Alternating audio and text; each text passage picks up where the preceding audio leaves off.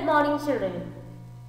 I'm back again with English recorded classes, and this is Ma'am Anna, your English teacher. Are you all ready for today's class? Let's get started. Today's content is as follows. We will do a recap of what we learned in the previous class. Then we will continue with the lesson, The Great Spirit of the Psaltery. We will look into some vocabulary. It's going to be something different, children, this time. Then, of course, comes my time to ask you all questions. We will summarize all what we have learned, and then I will tell you all what has to be written in your classwork and your homework. Before we start off with today's class, let's quickly summarize what we learned in the previous class. And for those of you who didn't listen attentively to what I thought, this is a glimpse of what we thought in the previous class. Now we saw that there was a king of North Indian Company who wanted to build a palace more remarkably, in such a way that he didn't want to spend too much, but he wanted it to look beautiful. So what he thought instead of spending money, he thought of decorating his palace only with single wood column. Wood column means the wooden pillars. So then what he said, he called his ministers and said, send men to the forest which is near and far, and cut down and bring to the city without delay the mightiest means the strongest and the beautiful of the trees. So then all the foresters, as told by the king, went in search of the tree. They found really strong trees, but they could not carry or drop or drag them to the palace. So they went back and told the king that it was not possible for them to drag the wood or the tree. So the king asked why.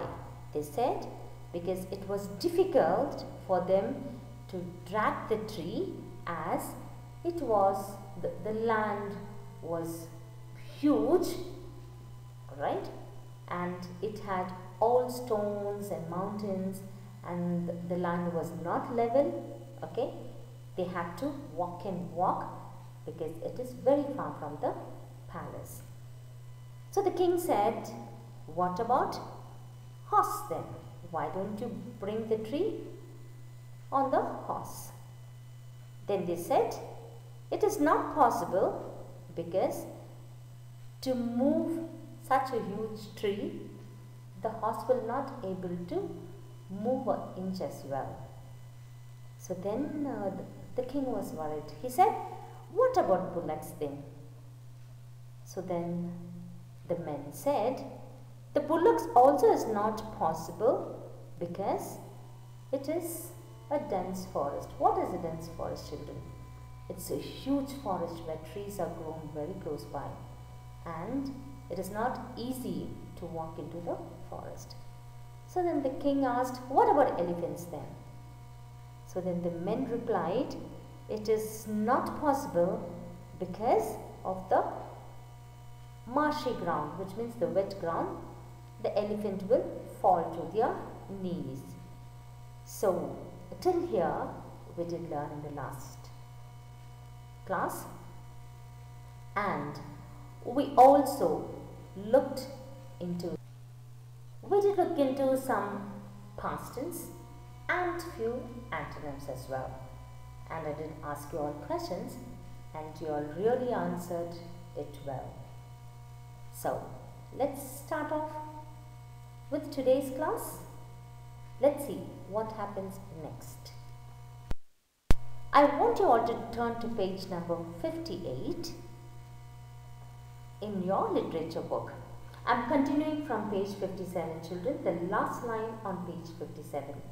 So please keep your fingers and read while I'm reading as well. Very well, said the king angrily.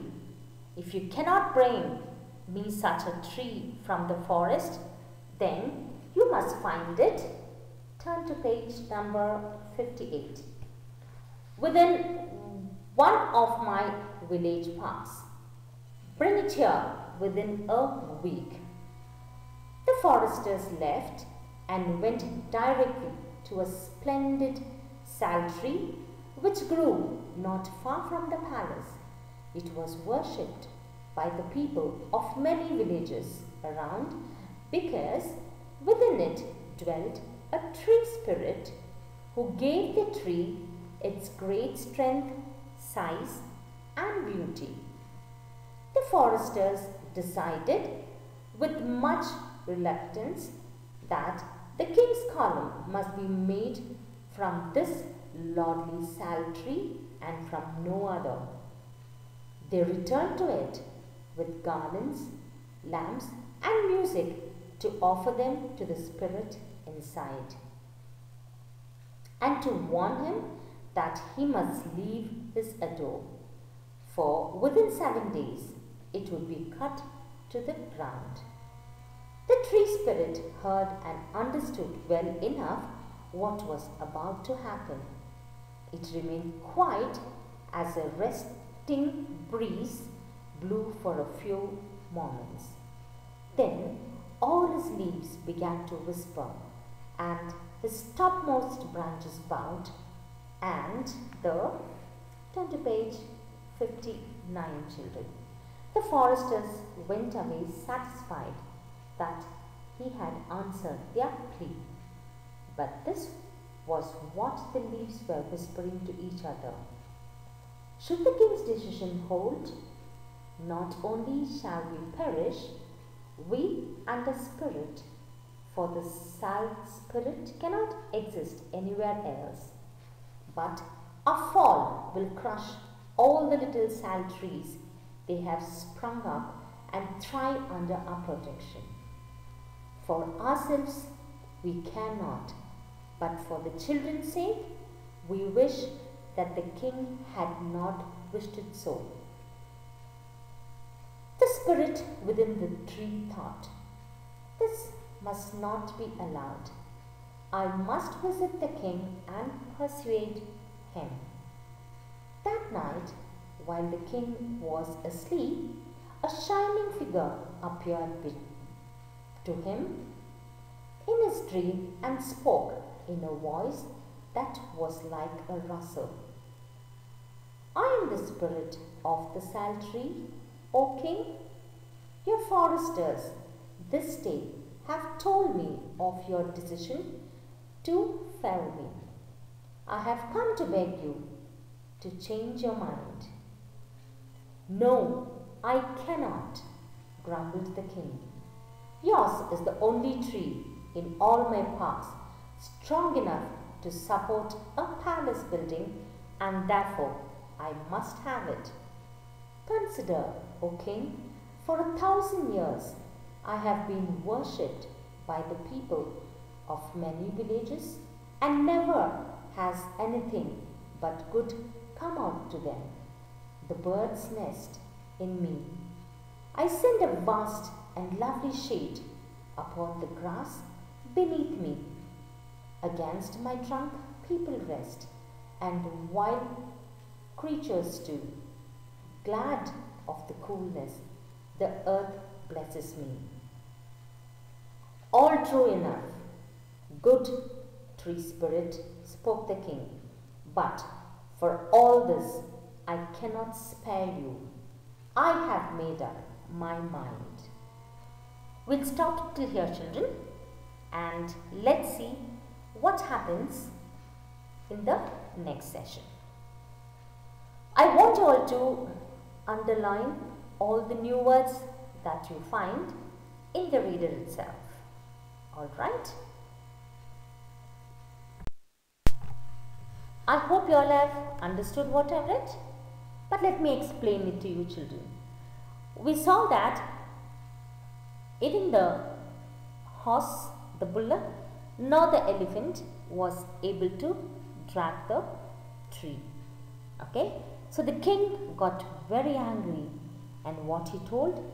He told his men that, I don't know what you all do. Go to the nearby village park and bring the most strongest tree ever within a week. So then the foresters also, poor fellows, they all went and they were searching. So they went directly to a splendid sal tree. So they saw a sal tree near the palace itself, very close to the palace. So they went straight to the tree and they decided that this is the right one, because people had worshipped that tree, and they thought, because people are worshipping this tree, it is good for the palace. So what they did was, they went to the sal tree with garlands. They took lamp and music, and because in that tree dwelt a spirit. That is just an imaginary, okay? So they felt that there was a spirit in that tree, and so they took all this lamp and flower and music. So they went and warned the spirit inside the tree and told the spirit to leave the tree and go, because they're cutting down the tree. And the poor spirit in the tree knew what the foresters were talking. Then immediately what happened was, there was a light wind and the leaves all started shaking. So these foresters thought that it was a green signal for them. The spirit agreed and they were all happy and they went back. But this poor spirit was talking now, and the trees also were whispering and telling, should the tree be cut down? Then should not the king think over his decision? So they were talking to themselves. Then the spirit inside the sal tree thought that no, because there are many other small sal trees growing, okay, around the sal tree. So it is not good. If not for my sake, at least for those small plants' sake, I must go and talk to the king. So the spirit, after thinking so much, one day when the king was sleeping, he went inside the palace. So the spirit went like, what sound it made? It went like a rustle. Now what is a rustle sound? It is a sound like the leaves and the papers. When the paper is flying, that rustling sound comes. So like a rustle sound, the spirit went, very politely bowed down before the king and said, please don't cut us, please change your decision, please don't cut me off, okay, because people come and worship me, with faith they come, from years together this is happening, and in my tree the birds come and rest, and there are many people who just come and take rest under my tree, and only good has happened to people, nothing bad has happened. So the earth also has blessed me. So what the king says? The king says, all what you're telling is true, I believe, but I cannot take my decision back, and I cannot spare you. I will definitely cut you down. I have made up my mind. No one can't change it. How sad, no, children? The poor tree is doing so much for us, but we in return, what we do? We cut it off, either to make wood or to decorate our house. So I put up pictures, children. The first one is how a sal tree looks.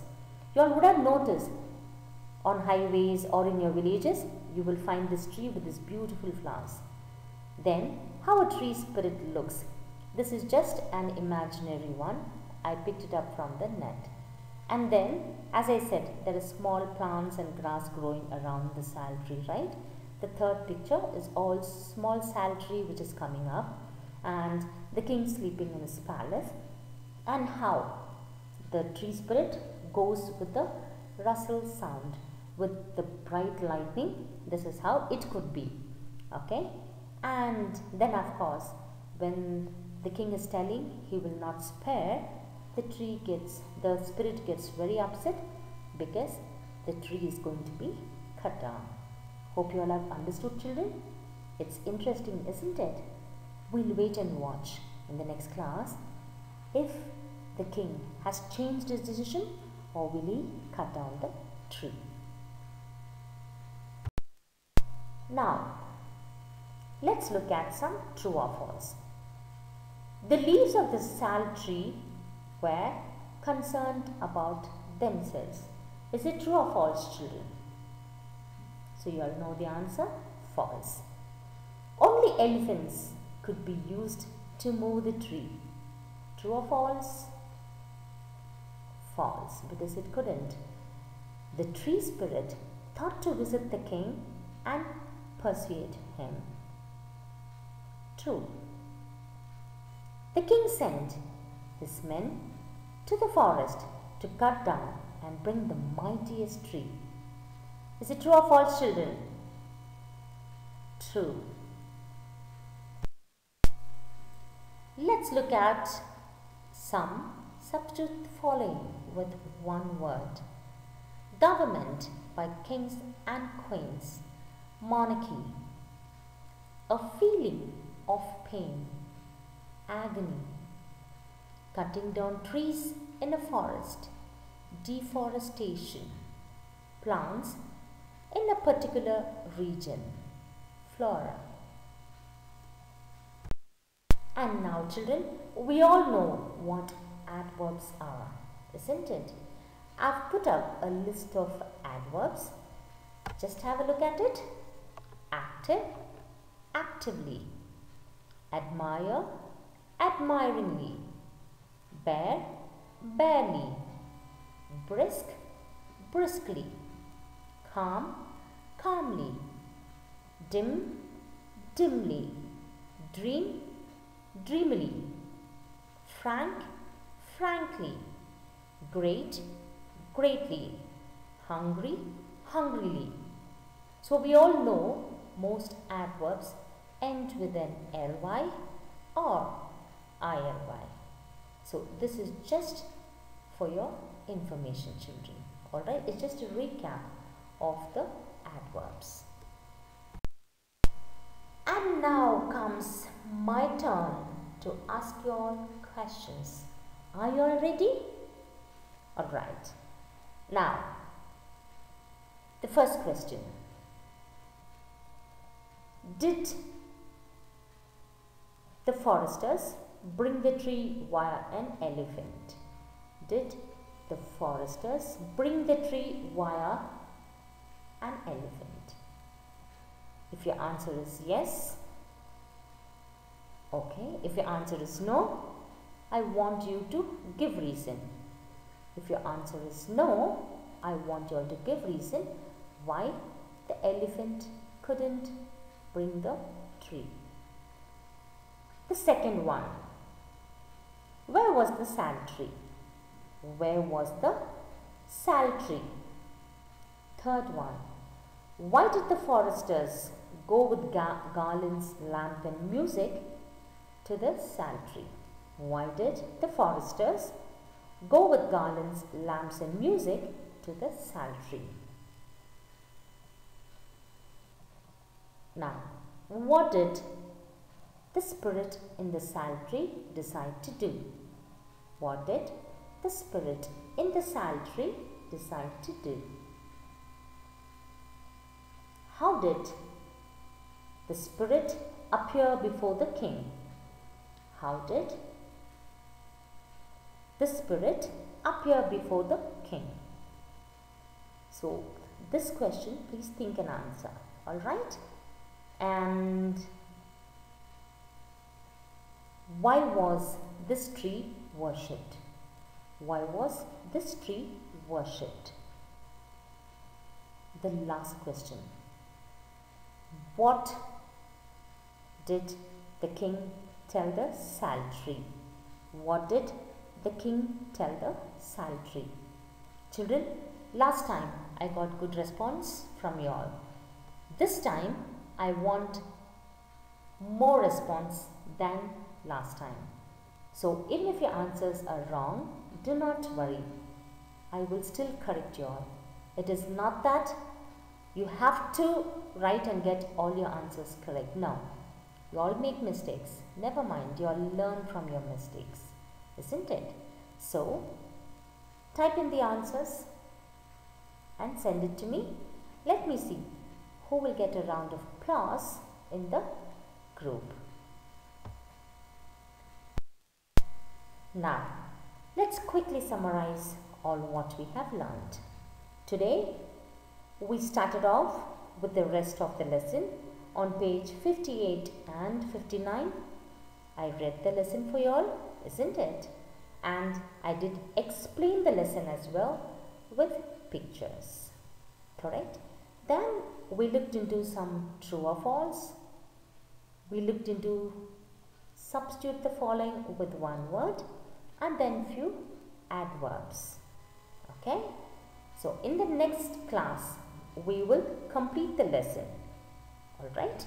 Now let's see what is there for you all for homework and classwork. Now for your classworks, okay, for your classwork, I will be sending notes as usual via WhatsApp. You will have to copy it neatly in your classwork book, children. Do not forget to write the index, okay, and please write neatly, draw lines wherever required, children. Alright?